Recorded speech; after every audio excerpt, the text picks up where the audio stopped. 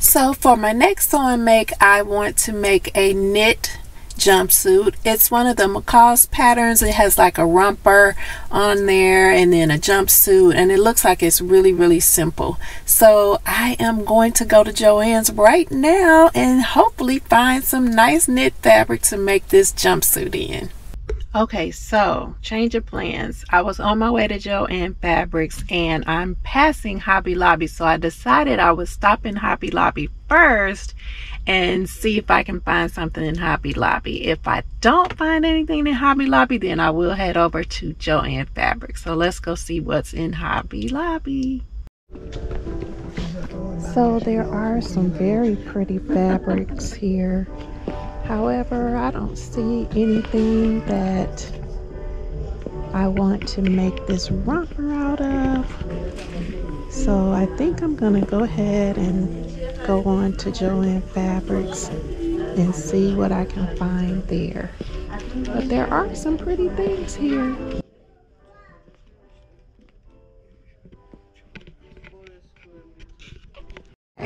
Look at these. These are so cute. I like how they have them now in different colors. Pink and blue. That is so cute. Okay, let's go look at the fabric.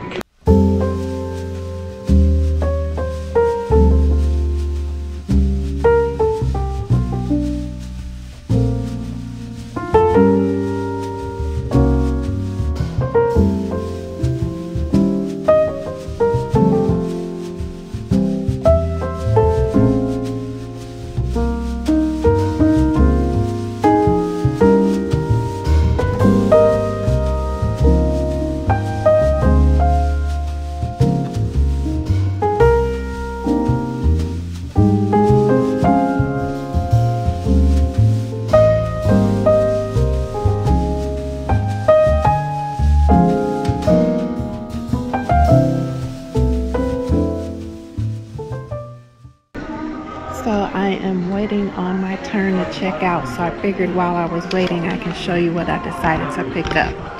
So I decided to pick up this knit fabric right here, which is really nice. And then I'm gonna get this knit fabric here, and then I just want to get some muslin. And I'm not exactly sure between the two of these which one I will use for the romper. I'm kind of thinking this one, because it's not as heavy as this one. And you know, because the romper is sleeveless, I want to be able to wear it like in the summer. So I'm thinking I might go with the lighter knit fabric. And I'm picking up this thread because when I was making this, what is this? It's cape. I didn't have any thread that matched as close as I wanted it to. So I wanted to just add this to my thread little stash at home, so I'll have some next time I'm sewing something that's camel.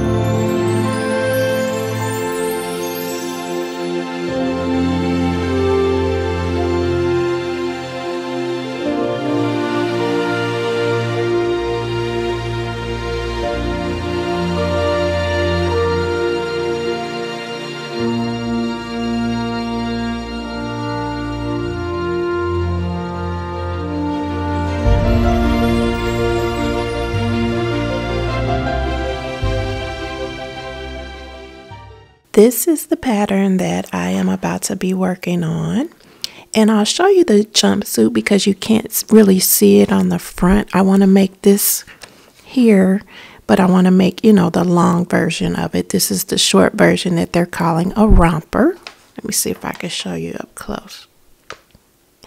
And I cut out my fabric. I'm going to use this, and it stretches really well from left to right, and the up and down stretch, really there is none.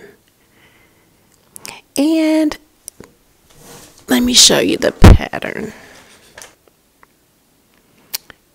And that is the front and then the back.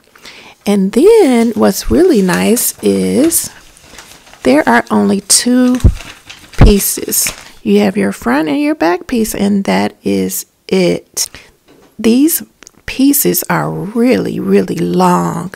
So I ended up folding the pattern piece on the bottom up about a 1/2 inch just because I was having a difficult time getting the pattern to fit on the fabric, and I purchased exactly what the pattern suggested. So it suggests 2 5/8 for the extra small, which is what I picked up. But if I ever make this again, I think I'll get maybe, you know, just a little bit more so I can make sure everything will fit just fine. So I started sewing. I did step 1 where you attach the front to the back, and that's what that looks like. Then I got to step number 2, and it's telling me that I need to cut elastic out of pattern piece number 3. So I guess technically there are 3 pattern pieces, so I need to go back and cut that out because I didn't do it the first time.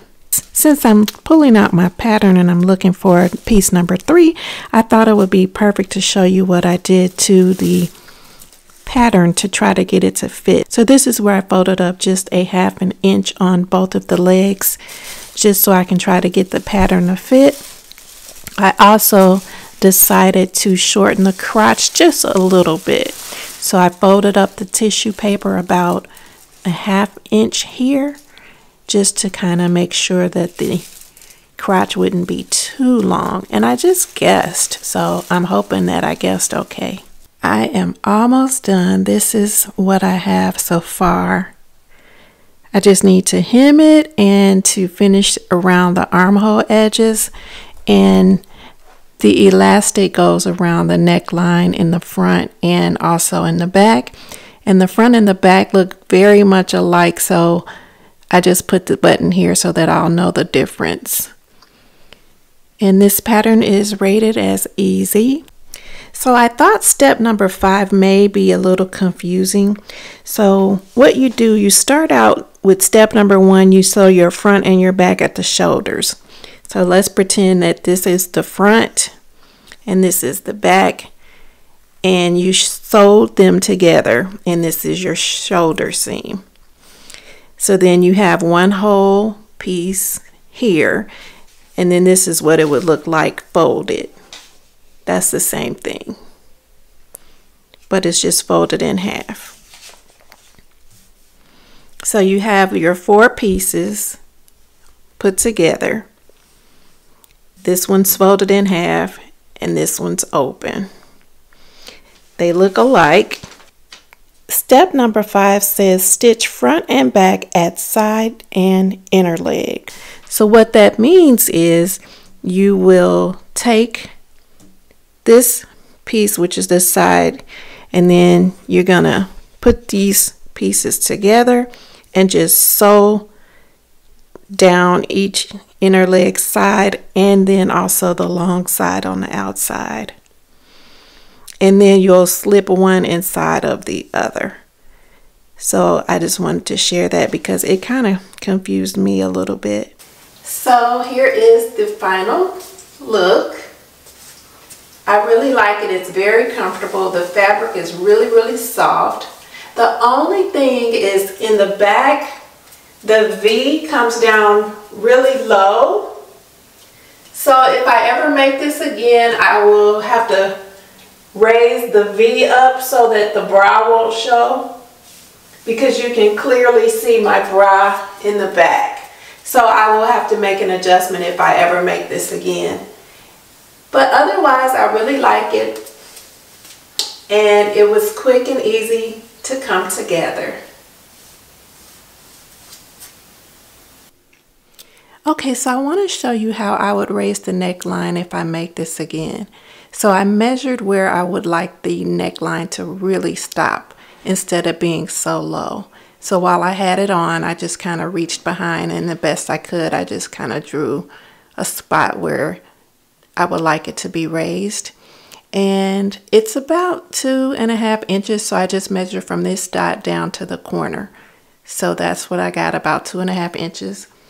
And then I'm using this paper called dotted paper, and it has lines for letters and numbers in between here. It's just a bunch of different letters and numbers, and it just helps you keep your lines straight. You don't have to use this, but that's what I'm using here, so I just wanted to share it with you. And I like it because you can see through the pattern. Once you put your pattern onto the dotted paper, you can see right through it. So what I did is I just taped down my pattern piece to the dotted paper, and I use removable tape because it doesn't tear your paper. You can remove it easily.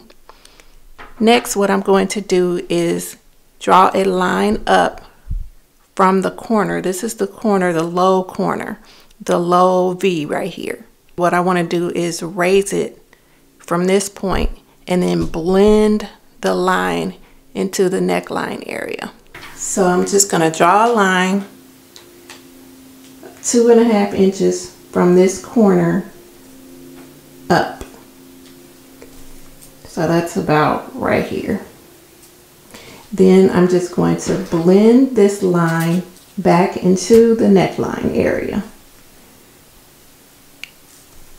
So I'm just putting my ruler here on the point of the line where it stops. And then I'm just going to make sure that this is angled. And then I'm going to draw a line. And have that blend right back into the neckline area. So this will be my new neckline. And so as you can see, instead of the V stopping down here, the V will now be raised up to this point. And then you will just go ahead and cut your new neckline out from there on down, and then sew everything up as normal. So I have a good amount of scraps left over, and now that this garment is already finished, this is the back, I'm just going to take a piece of my scrap fabric and I'm going to place it behind the V, and then I'm going to sew it in and then just raise the V up that way so it won't be so low. So this is how I am going to fix the back so that I can wear it without the bra showing. So before I go, I want to leave you with a love share. Popeye's fast food restaurant buildings are unique in that on the exterior they have these iron balconies, which are a nod to the New Orleans French quarters on Bourbon Street, where during Mardi Gras beads are tossed over the balconies.